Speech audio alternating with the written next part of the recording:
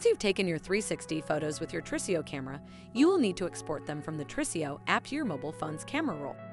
To do this, click the Album tab at the bottom of the Trisio app. Here you will see your photo albums. Tap your chosen album to view your 360 photos. You can tap any of these photos to download your 360 images directly to your phone's camera roll.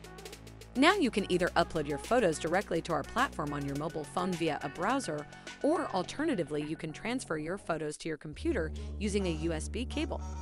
To upload your 360 photos directly from your mobile phone, open your phone's browser, such as Safari or Google Chrome, and then head to EyeSpy360.com.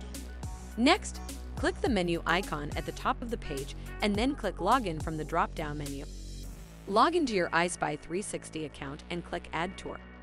Enter a name for your tour and then click Proceed. Finally, click the blue Upload button and then select the 360 images you wish to upload from your camera roll. Once your 360 photos have successfully uploaded, it will appear as donut-shaped images inside your tour editor. You can then review these and submit them directly to be built into your 360 tour, 3D model, and floor plan by clicking the Task button. Check out our How to Order a Tour video for more details on this.